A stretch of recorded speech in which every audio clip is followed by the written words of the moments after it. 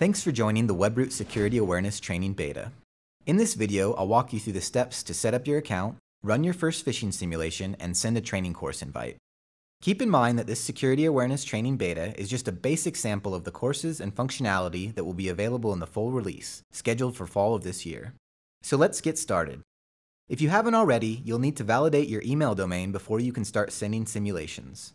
Look for a validation email in your inbox or click the Resend Validation Email button on the dashboard. Before creating your simulation, you'll need to upload the list of users you want to target. To do this, open the Target tab, then click Import Targets. Here you can upload your list in a CSV file or manually enter targets' first and last names and email addresses. When you're done, click Import Targets. Now I'm going to walk you through the easy 5-step process for creating your first phishing campaign. First, click the New Campaign tab in the navigation menu. From here, you can create both phishing and training campaigns. Go ahead and name your phishing campaign. If you want, you can also add a description here. Be sure to click Save Simulation at the bottom when you're done. Then click Save and Next to advance. Now, we'll select the targets who will receive the phishing email. You can select individual targets or use the tagging system to choose specific groups. On the next step, you can select the phishing email template you want to send.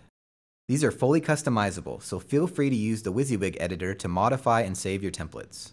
For this beta, we've provided a small selection from our expansive template library that will be available in the full release.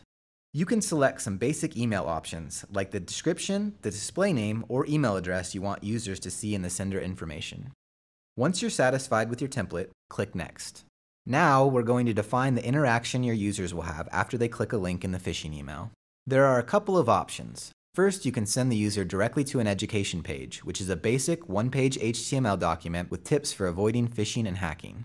You can also send a user directly to a training module. For the beta, we have included one of our most popular courses from our course library. Or you can use one of the more advanced options available, which is a lure page between the user's click and the education page or training module. A lure page functions just like the fake website a real-world phishing campaign might use to try to capture the end user's credentials. Keep in mind, if you use a lure page, Webroot does not store user credentials. We only collect data about the user's actions during a simulation and then report to you. Lastly, you can direct users to a 404 page. This will still track a target's clicks without alerting the users that they were participating in a phishing simulation. Once you're satisfied with the lure and education pages, click Save and Next. Before launching the simulation, be sure to review your settings. We also recommend using the test option to send a copy of the phishing email to yourself before starting the campaign. When you're happy with how everything looks, go ahead and launch.